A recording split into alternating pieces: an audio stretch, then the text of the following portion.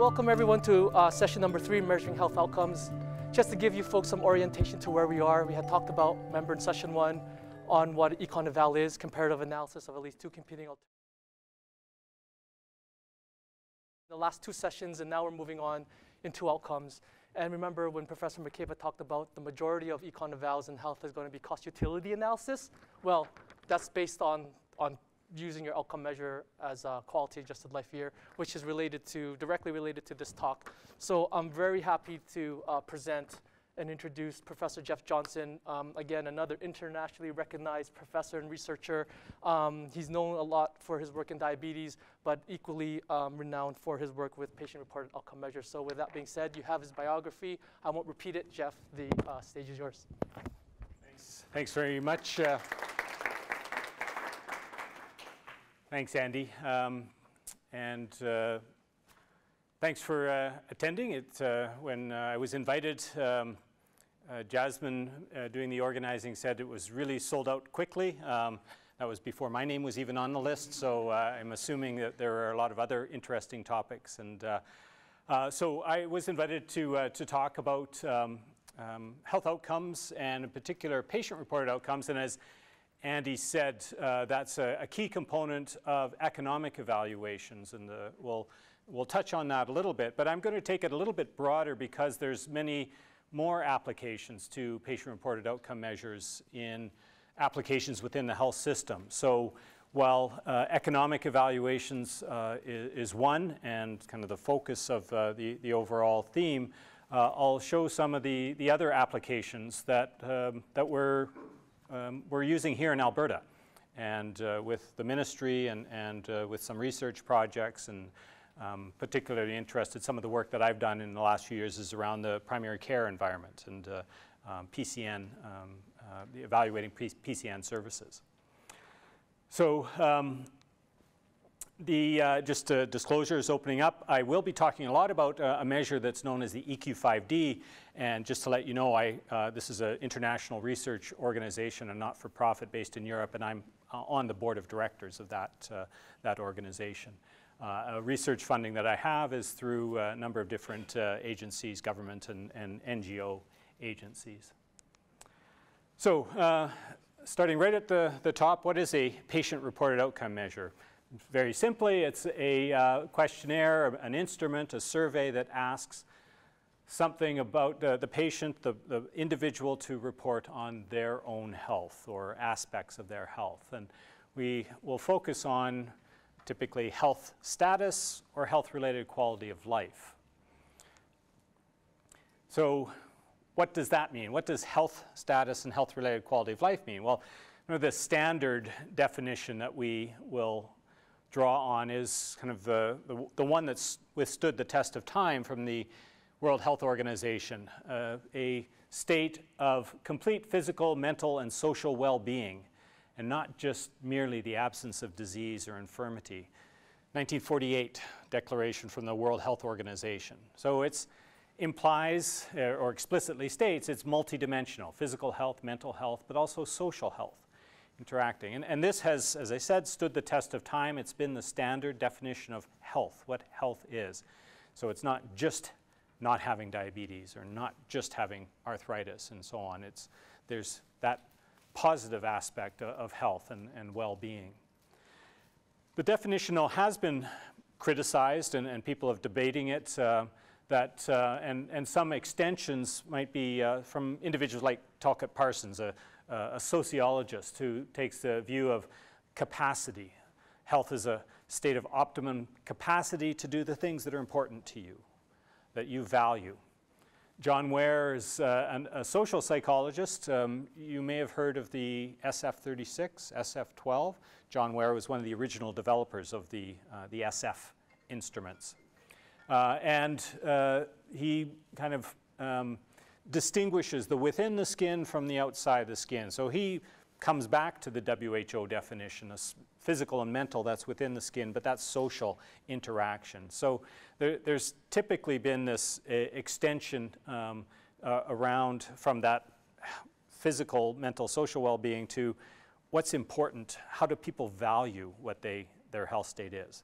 Okay, so it's the distinction there is kind of the health state, what state you're in, a physical, mental, and social state, versus the value that you place on that state. Okay? So different people put different value on a health state. I look around the room, like me, some people have a problem with vision. And that's a health state, a decrement in your health. Normal vision would be full health, but having to wear corrective lenses is a decrement in your health.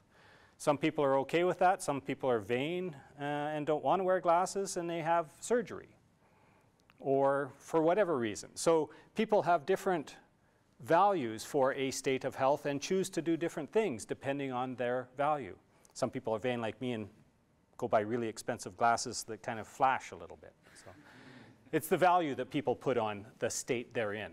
Okay, so that's a distinction. Being in a health state, and then how much you care about being in that health state, the value. And that's a distinction I make between health status and health-related quality of life. Health status is descriptive. Health-related quality of life puts a value on that description. And that's a key distinction that I use in those terminologies. But when you go read the literature, even sometimes what I write, it gets blurred back and forth. But to help with the messaging, the teaching, I try to make those distinctions. Health status descriptive, health-related quality of life valuation. So different models. This got a little smaller than what I originally put it on, but some models of this extension of the WHO definition that health is quite a broad range from biological function, and when you have derangements of biologic function, that gives rise to symptoms. Symptoms may affect your functional status. Your functional status may affect your health perceptions, and that may affect your overall health-related quality of life. So there's this hierarchy from the biology to the perceptions and the valuations.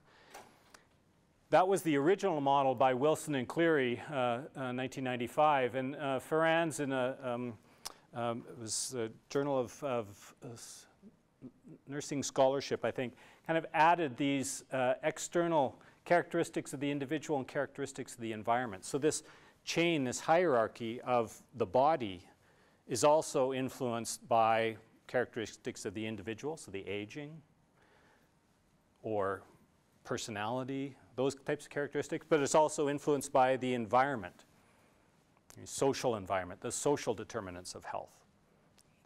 Okay, so this is a more comprehensive model. This is kind of what now has emerged as the defining model of taking from the WHO to this kind of hierarchical linking biology to perceptions with the social and individual determinants of health.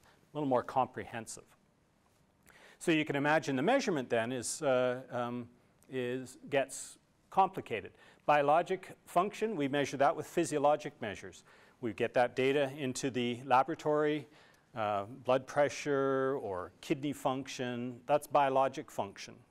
Then symptoms are reported or complaints for individual patients, which may or may not be perceived by the same way to affect their functional status. So decreased vision and this problem, the biologic function, is the lens that has reduced biologic or symptoms, blurred vision, the functional status being able to see or read and so on. Okay? And does that bother your health, and how much value do you place on it? Will you do something about it? Will you change? Will you invest in some corrective lenses or surgery? So that's kind of the broad range. And why do we, coming from that, why are we interested in that last end, that perceptions and the health-related quality of life? Well, the standard quality metrics, the Health Quality Council here, if we're trying to provide patient-centered care, then we should care what the patient cares about. So it's a key element, the acceptability of services, And the other important feature we know in healthcare where chronic diseases, especially, as Andy said, I have focused a lot around diabetes, obesity as a clinical area of research. Chronic diseases like that, or any chronic disease, has a huge self-care component. And so we need to know, we need to measure that patient aspect of health, what they do for their own health and what they perceive as their health outcomes. From a more organizational, you've heard, I'm sure, of the triple aim of trying to improve health, have positive patient experience while managing the cost of care. So health outcomes, patient experience, health outcomes very broad across that biology to the perceptions and health-related quality of life, but patient experience has emerged as an important outcome in and of itself, patient satisfaction. And so that side of the triangle is also a patient-reported measure of health as well. Okay, so I mentioned there's a number of different applications. We'll talk about some of these, but measuring population health in and of itself, independent of any economic considerations, just what is the health of the population? How do subpopulations differ from other subpopulations? How do Western Canada populations differ from Eastern Canadian populations? So from a descriptive point of view, we're interested in respondents, individuals, the population's own health status in that comparison. Also, a new area that's really developing is in direct patient care. How can PROMs, patient-reported outcome measures, be used in the direct care provided for patients? And we'll talk a little bit about that. The overall quality of the health system, overall performance, and economic evaluations. These are all different applications. We'll show a few examples of these. So patient-reported outcome measures, PROMs, we're typically, as I say, talking about health-related quality of life, but PREMS is the acronym you may have heard. It's emerging on that other side of the triple aim, patient-reported experience measures. So again, patient-reported, getting their assessment of the health care provision. So we used to call them satisfaction surveys. Now they're called PREMS to have a nice matching acronym for the PROMs and PREMS. But patient-reported outcome measures would also be the self-reported behaviors, which our health system isn't very good at measuring, despite the fact that self-care is an important aspect of healthcare. And some of the things we're interested in doing is incorporating more of self-reported health behaviors. What do people do for their physical activity? What do they do for their diet, smoking behaviors, and so on? Incorporating that into our health system performance evaluation, because you need that part for an efficient health system as well. So those are patient-reported outcome measures as well that are not typically captured very well.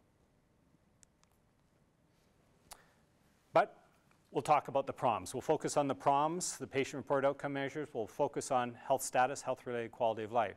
So the types of measures that we typically use could be classified as generic measures or specific measures. Generic measures, the name would imply, can be used in all different applications. So generic measures of health typically are measuring those broad dimensions, physical, mental, and social health. And they could be used to measure health status in the general population, in a population with diabetes, population with asthma, with cancer. They apply broadly across any population, and they allow for comparisons across any population. As opposed to specific measures which can't be used across any population because they're focused in on the aspects of health that are particularly relevant for a specific population.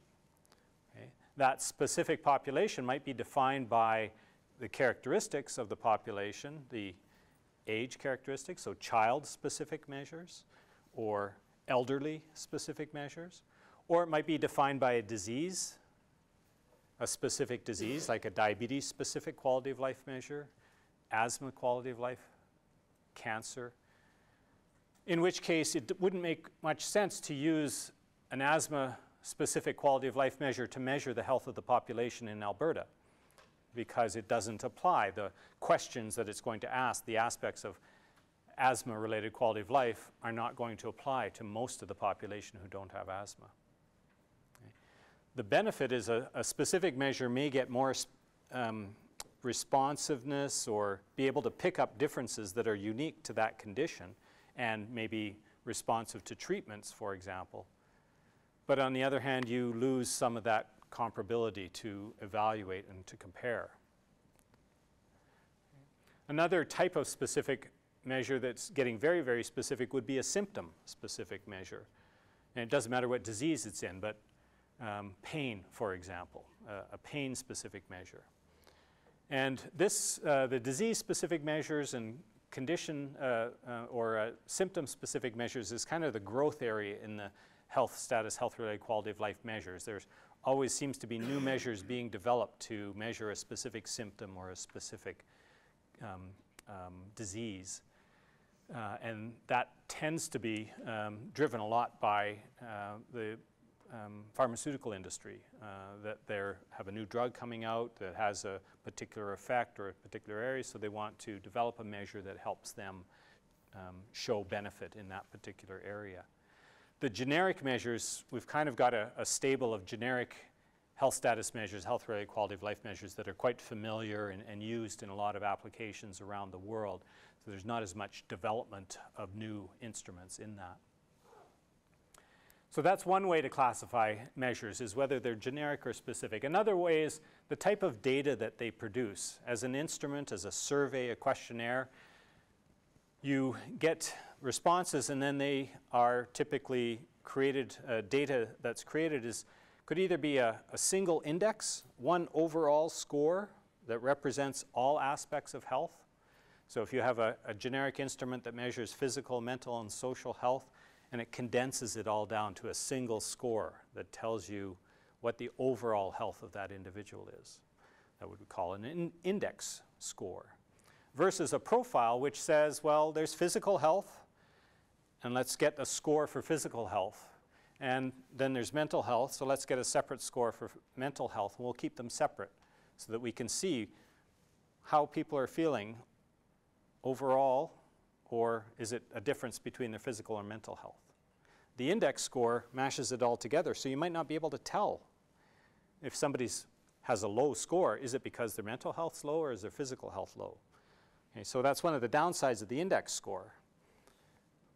Benefit of having a profile score is you can look more detail where their health might be high or low, or where the treatment effect might be of a drug or a therapy. Okay. The downside of that, however, is if one side's good and one side's bad, then is the person better off?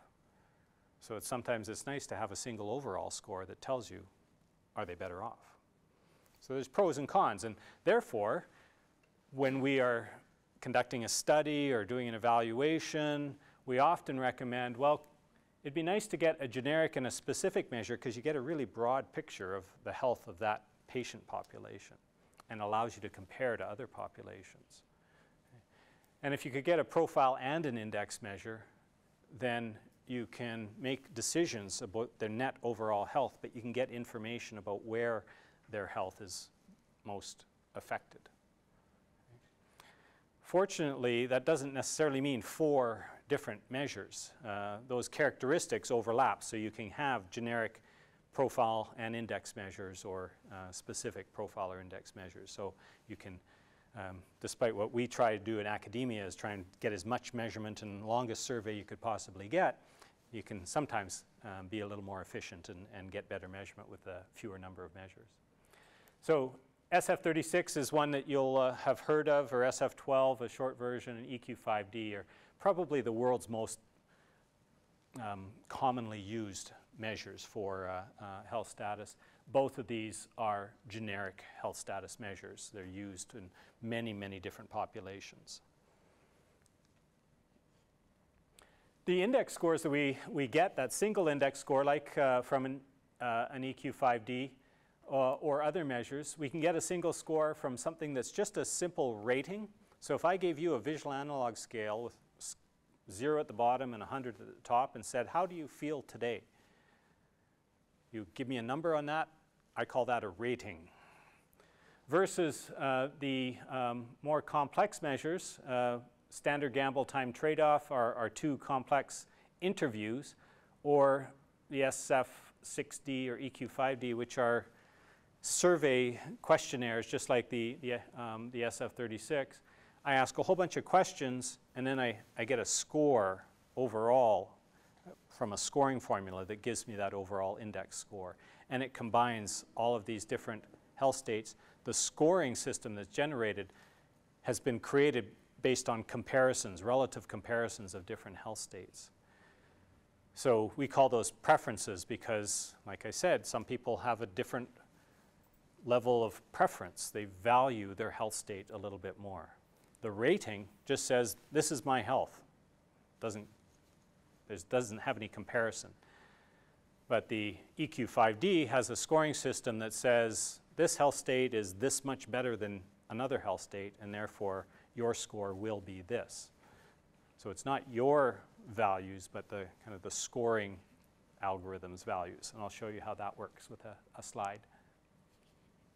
Okay, so measures like that, the EQ5D, which is one that's been used a lot here in the province, has two components, a survey questionnaire that describes the health state,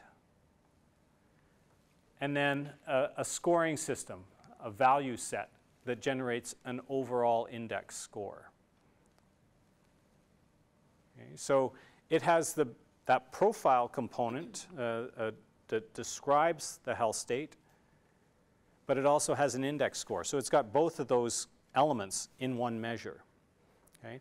So the SF6D, another measure like the Health Utilities Index, so the SF6D is another type of measure that comes from the SF36. These are all similar types of measures. They're based on a questionnaire with a number of different health state descriptions and then have a scoring system. So multidimensional health states, scoring system. A key feature of the scoring system that's really important for the economic evaluations is that they integrate mortality and morbidity. Okay, so that means in the scale, in the score that you get, dead is somewhere on that score. That's mortality. Okay, so typically that's a score of 0. 0 to 1 is a typical score. 0 is a health state dead, 1 is a full health. Okay, so the measurement then integrates both morbidity and mortality. From 0 to 1 tells you what level of health and functioning do you have. Somebody has died, they get a score of 0. Okay. It also implies in the scoring system that some people have a negative score. Some people's health state will be negative. And that often brings up some odd looks. Has anyone heard of a concept of euthanasia? That's the demonstration of that concept. People feel the health state they're in could be improved by dying. That's what these scales and scores are, that there's anchored at 0, that's the bottom of the scale, but it's just an anchor at 0. 1 is full health, but a negative score implies a health state that's considered worse than dead. And we know that that is something that in the general population, people feel that is a concept that's important. So the instruments like the EQ5D and HUI allow people in the general population to express that value of a health state that's so poor that generally people think it would be better it would improve their health to go to 0. And I think euthanasia is the embodiment of that concept, that there are people who view that that is a better health outcome. And it's those considerations that allow us to incorporate health outcomes into economic evaluation through this concept of a quality-adjusted life year. Okay. You've heard of that concept through the cost-utility analysis. It's a very, very simple concept. If you take a health state on this scale, 0 being dead, 1 being full health, say it's 0.65, and you live in that health state for 8 years, a QALY is just an area under the curve. It's just that area. So you multiply 0.65 times 8, and then you get 5.2 QALYs, 5.2 quality adjusted life years, which is interpreted as living in that health state, valued at 0.65, living in that health state for 8 years is the same as living in full health for 5.2 years. Just a simple product, a simple mathematical product. Of course, people's lives don't typically go like that. There's ups and downs in health and declines, and so mathematically it's calculated as kind of an area under the curve, and the more frequent measurements you have, the more precise that area under the curve you can estimate. But conceptually, it's just that area under the curve. And therefore, in a cost-utility analysis, you compare the QALYs that are accumulated from one treatment to the QALYs that are accumulated in another treatment. That's QALYs gained, and it's just a mathematical difference between them in that quality gain comparison. Okay. So the issue is this measurement. This is the PROM measurement that we incorporate. So how do we get that? Okay. So EQ5D is the example I'll use a lot. It's a generic preference-based measure, provides that index score. Those are the descriptives that I used. And it's a measure of health-related quality of life. It's also a measure of health status. Okay, it's my two distinctions. So it measures health status and it measures health-related quality of life. Okay, the health status is measured by the descriptive system. So it has 5 dimensions: mobility, self-care, usual activities, pain, discomfort, anxiety, and depression. And it asks people to rate your level of functioning on one of 5 levels. I've got another slide that'll show it a little bit more.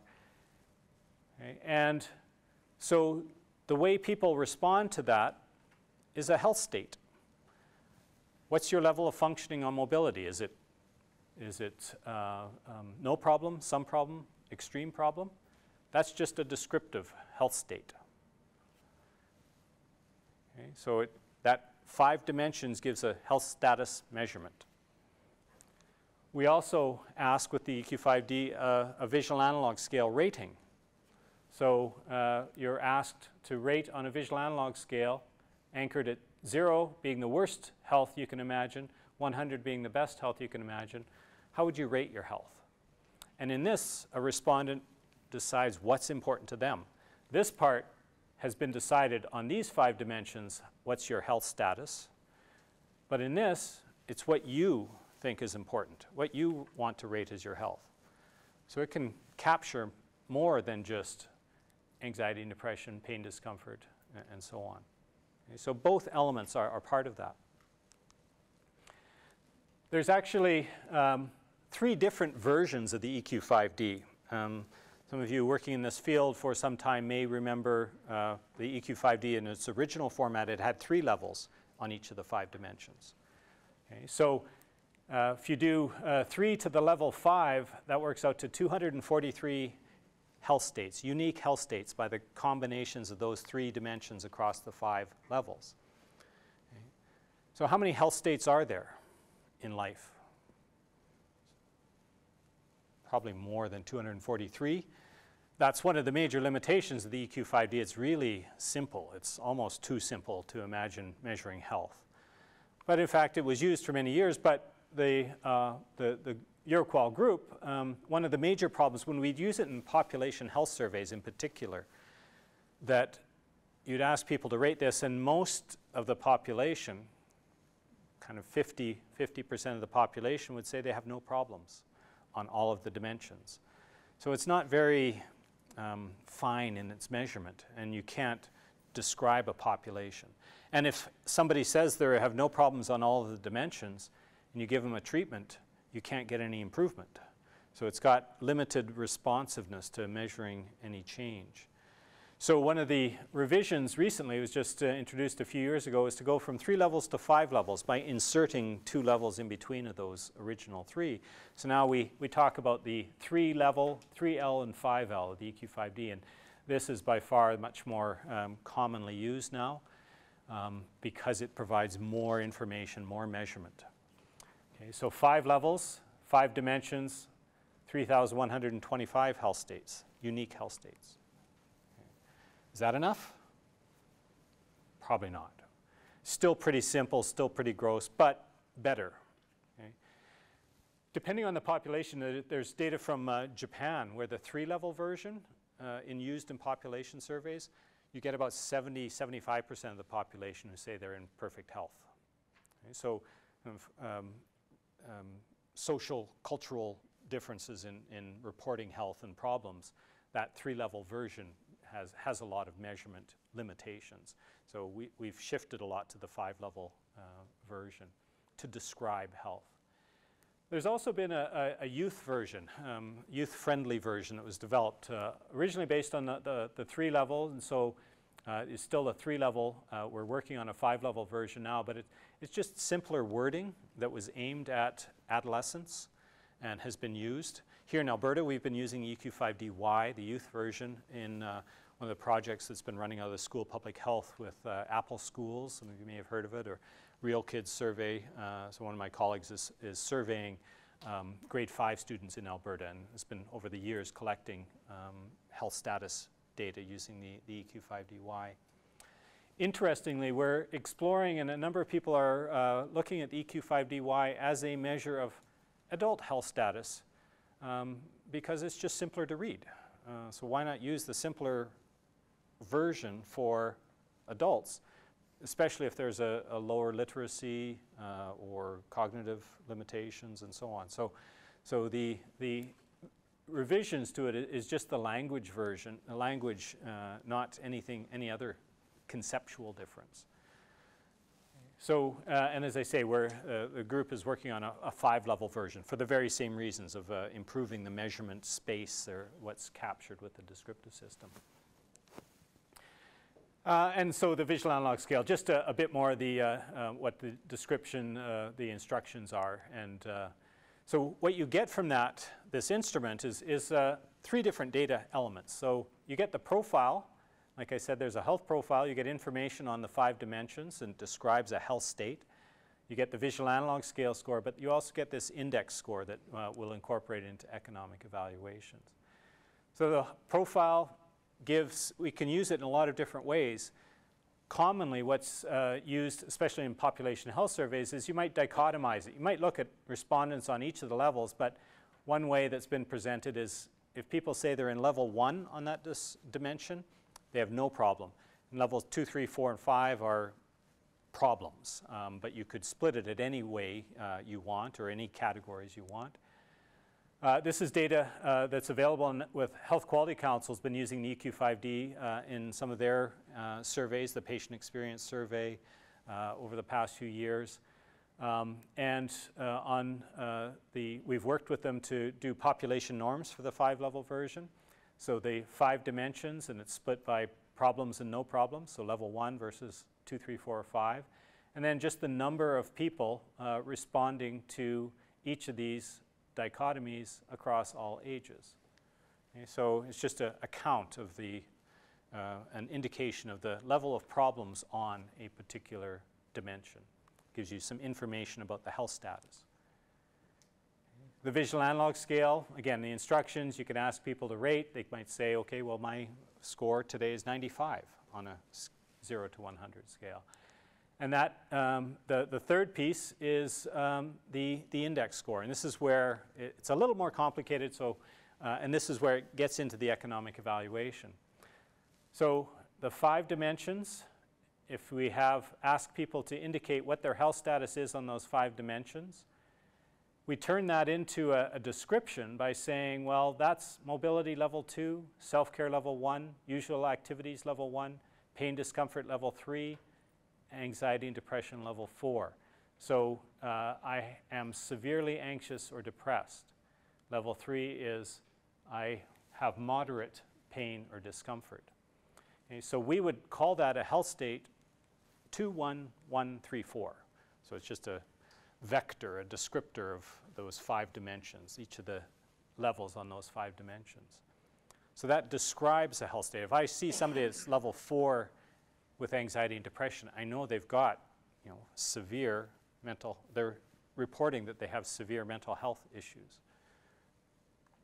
But it doesn't affect their usual activities, it doesn't affect their self-care activities. So you have this profile information.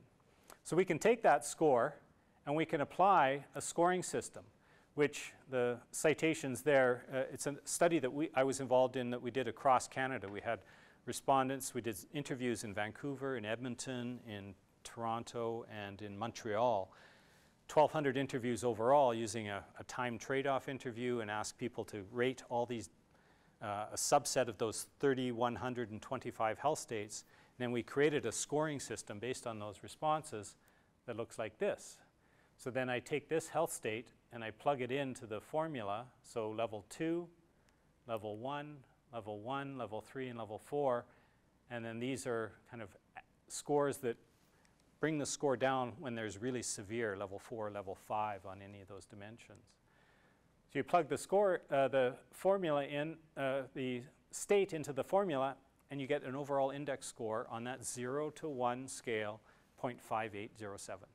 So this health state, 21134, descriptively, gets an index score of 0.581. That's based on the respondents from across the country, how they view this health state compared to all the other health states that are described. Okay, so it's a preference-based score on the general population's preference. Okay, it's not the individual's valuation of their health, it's the general population. Okay. The rationale for that, when this score goes into an economic evaluations, whose tax dollars are being spent? In a resource allocation decision, it's the general tax dollars. So we invite the general preferences for health. Yes? Dr. Johnson, one thing I'm looking at is the 0.085, number 4 pi squared. Would that not be 1 squared, given that there's 1, 4, or am I missing something? It's the number of level 4 or 5s beyond the first. So that's the definition of that. So you're talking about this particular? That one, yeah. Yeah, so it's defined as the number level 4s or 5 beyond the first one. Okay. So one level 4 is bad. Right. Another level 4 or 5 is bad, but it's not as bad as 1. So 2 is not as bad as 1. So it's a nonlinear term to account for that declining. Okay. Okay, so that's the score that's then used in that quality calculation. So that's the score that goes on that vertical axis of health multiplied by the number of years that the people are in their health. Okay, so the range of being really bad, level 5, gets a score of 0.148. Okay, so that's worse than dead. According to the Canadian general population, level 5 on all those dimensions would be worse than dead by that much, which is a really odd concept. And we've been trying to do some qualitative work about what that means. How dead is dead is the question we've been asking people. And you can imagine how difficult that is for people to discuss with us. Terrible academics. Okay, so applications, and I'm going to, just in the time we have, kind of flip through these. Evaluating the effectiveness of services, looking at assessing population health, informing clinical practice, or economic evaluations. So this is just an example of a randomized control trial, 2 randomized control trials of a drug, rhomboplastin for immune or idiopathic thrombocytopenia. So you could pick any number of conditions and trials. There's randomized trials. Health outcomes, PROMs, are increasingly used as outcome measures in these to justify, to show that there's a health-related quality of life benefit as well as perhaps the clinical benefit. So these were randomized trials using the 3-level version of the EQ5D, and the blue is the placebo group, the gray is the active treatment group. And in the papers, there's a mean change on the index score of 0.05 got better on the drug, and a 0.03 got score decline on placebo, which was statistically significant. The visual analog scale score improved by 642, and there was really no change in the placebo. That wasn't statistically significant. So, but the conclusion was that the drug improved health-related quality of life. So as an outcome in a clinical trial is one application. In population health, I'd mentioned the Health Quality Council data. So you go to the Health Quality Council website, Health Outcome Measures. We've been working with them for a number of years. This is an earlier report on the norms, the population norms for the 3-level version of EQ5D.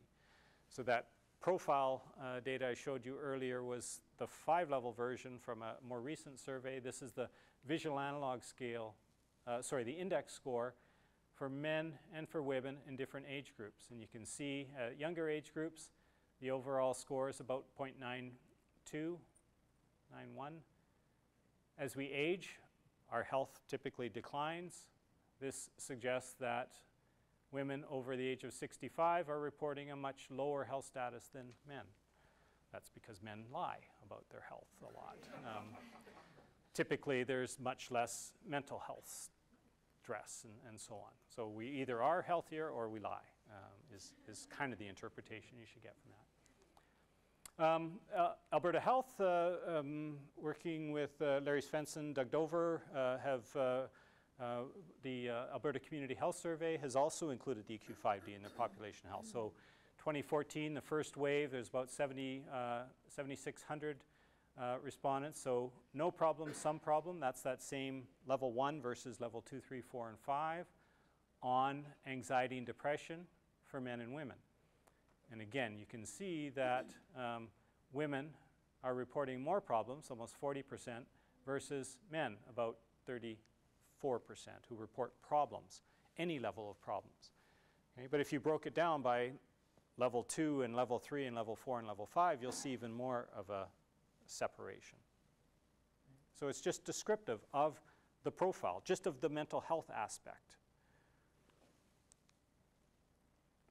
This is a report just came out last month that Larry Svensson's shop did using that data, using that Alberta Community Health Survey data, the population health status measure, and calculated a quality adjusted life expectancy based on the residual life expectancy stratified by income.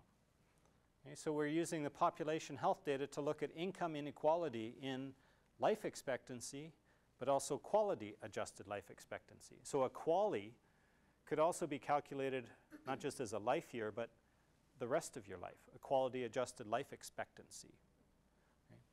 Public Health Agency of Canada has been doing some reports like this, and we're using the same type of data here in Alberta, and using it in this case to demonstrate that income inequality in health. Okay, so a population health status. Clinical practice. This is an interesting area. This is we're collaborating with some people at the ABJHI, Alberta Bone and Joint Health. People who are undergoing hip or knee replacement in the province are getting PROM measurement before they come in for surgery and then after they have their surgery. And this being used across the province by ABJHI to look at describing the population that comes in. So this is the 3-level version. Red is the extreme problems, yellow is moderate problems, green is no problems within the population, just on the pain discomfort. So and I think it's by the regions, South Calgary and overall. So you can start to see some difference. Edmonton has fewer people in moderate that are going in for surgery. So there's differences in the intake in different regions of the province on a level of pain and discomfort. Okay. This is a graph that just shows, this was their pre-surgery score, and this is their post-surgery score. This is actually on the WOMAC, Western Ontario McMaster Arthritis Scale, so it's a condition-specific measure that they're using as well. And shows that the majority of people, their score is low to begin with, but after surgery it's high. That's a good thing. But there's some people who have a high score to begin with, and they have a low score after surgery. That's not so good. After surgery, if you have more pain than when you went in, that's not a good outcome. Or there's a lot of people up here that had high functioning, they had pretty good arthritis symptoms. They weren't really a problem. And after surgery, they're about the same. That's not very good either. Are those the people who should be getting surgery, or should we put people in surgery who benefit more? Okay, so start to inform those types of management decisions, triaging, choosing patients. And to predict. So using the data to say, okay, what is it that predicts their outcome? And here again, WOMAC, a significant predictor. Pre-surgical WOMAC is a stronger predictor of their post-surgery. So their health status predicts the outcomes. But what's really interesting now is we're starting to look at applications of using that type of data that's been collected over years to help patients make decisions. And this is a pilot project we're involved with the Bone and Joint Institute. For about 7 years, ABJHI has been collecting PROMS data, EQ5D and WOMAC. We're using that data now to feed into a decision aid that's presented to patients that said, patients like you, your age and your health status to begin with, this is what their outcome was if they went for surgery. And this is what their outcome was if they took medical management. What do you want to do? Okay, so using that PROMS data and feeding it back into helping improve decision making in healthcare and involving the patient in making the decision, engaging that patient a bit more. And this is a new and developing area, and so we're actually developing this tool and then piloting it because we don't know for sure if that's going to help. Of course, like many things we do in healthcare, it seems like a good idea, but we want to put some research behind it to see if it's worth it to make that effort. Some of you may have be aware of probably the biggest effort in PROMS in the health system is in the NHS in the UK. This is a book by John Appleby, Nancy Devlin, Dave Parkin, and they go through what's been done with the PROMS program in the UK and the NHS, National Health Service, and developed for patients to help inform and make choices for clinicians, hospitals, and commissioning bodies to evaluate the services. You can actually the NHS measures PROMS, again, on people that are going through elective surgeries, so hip and knee, hernia operations, varicose vein operations. Those 4 operations are the focus. They get a survey before they have surgery, they have their surgery, and they get a survey about 6 months later. That data is collated by the NHS and it's put on their website. So a patient could go to the website, the NHS website, and said, I'm planning to have my hip replaced. I live in an area there's about 4 hospitals. This hospital has this outcome, this hospital has that outcome, this hospital has that outcome. I could choose which hospital I want to go to based on the PROMS. So it's information about choosing the services and what the outcomes are. So for groin hernia, hip replacement, knee replacement, varicose veins, there's an EQ5D and a condition-specific measure. So for hip replacement, the majority of people get better. Knee replacement, the majority of people get better. Hernia operations, it's kind of like a 50-50. So outcomes helping to assess that. I'm going to skip over this in the interest of time. But as we said, we'll share the papers with you. And this is the other area. We're using measures now in in communication. PROMS research, this is a trial in oncology that showed if you incorporate a PROM measure into a clinical practice, that helps the patient engage the clinician in conversation. Discussions are better. There's more communication, and that helps improve patient experience as well. In the interest of time, I don't have to cover it. This is a summary of a lot of evidence that's coming out about that. How do we improve communication? How do patients and providers use PROMS in clinical practice? And the last is the qualities, getting into the economic evaluation and that measure of quality, 2 different measures of quality, and you get the incremental difference. My slide's muddled up a little bit. And this is an example, a paper that we just published of a study we did in primary care networks in Alberta, about 4 primary care networks around Edmonton. We implemented a program that screened for depressive symptoms in people with type 2 diabetes, and then a nurse provided a case management strategy, dealt with that patient on an individual level, had care plans, had some follow-up. And we used the outcome measures, EQ5D, measured at 0, 6, and 12 months. And then we did an economic evaluation that showed this collaborative care model had a incremental cost utility ratio of $24,000. And if you compared that to a different level of care by just screening and telling the doctor that this patient has mental health issues, not actually doing case management, that was even more cost effective from a ratio below that ratio that we typically look at, like a $50,000 per quality adjusted life year. So again, using the EQ5D as an outcome measure, incorporating into an economic evaluation, comparing the costs, you get this incremental cost, which I know you've talked about in other applications, so I didn't go through it in detail. So just to wrap up for a question or two, this is the last thing is just we just established a new unit, APERSU, Alberta PROMS and EQ5D research and support units, funded by Health Quality Council, funded by Alberta Health Services, not yet funded by Alberta Health. But we're here to support the people in the province using the EQ5D. And that includes Alberta Health Services, the primary care network. So we're there to help provide a lot of support in how to use the measures, how to interpret it, how to calculate those types of index scores. So with that, I will be quiet and see if there's any questions. Thanks very much. Thanks,